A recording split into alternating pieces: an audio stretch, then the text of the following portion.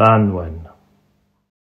To cast our lots is an ancient fate, faith placed in footprints where they fall.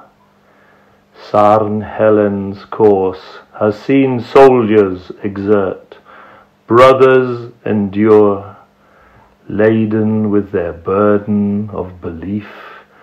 A will and a way wander here, a stone's throw from the roll of blue waters resounding.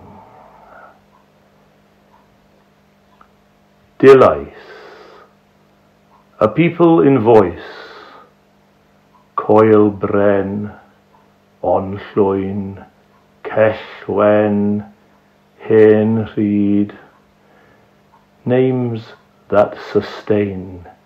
Here he, Patrick, and Darerca, his sister, seized from the seams of blue black and spat across the sea, silenced awe to Emerald Isle. And Banwen, woman, legacies, lives ever present, keepers of hearth and home, seers through history's mist, pass through the needle's eye, threads drawn up in vigil and feast, a candle lit, a scoured floor, all luminous, and basins still warm, goblets brimming.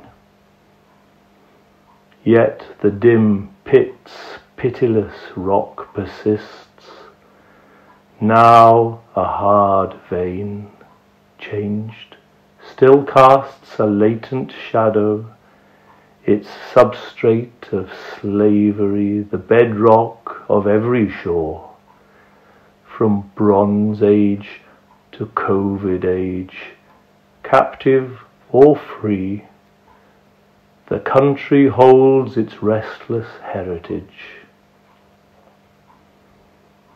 While coal dust disperses from lungs, how many breaths are held in a noxious lock? How many chip still at a rock when casting their lots? Patrick, our kin, our shared sisters, mothers, anonymous across the land. But Banwen stands in song, resounds. Her sweet notes erode the edges of the world.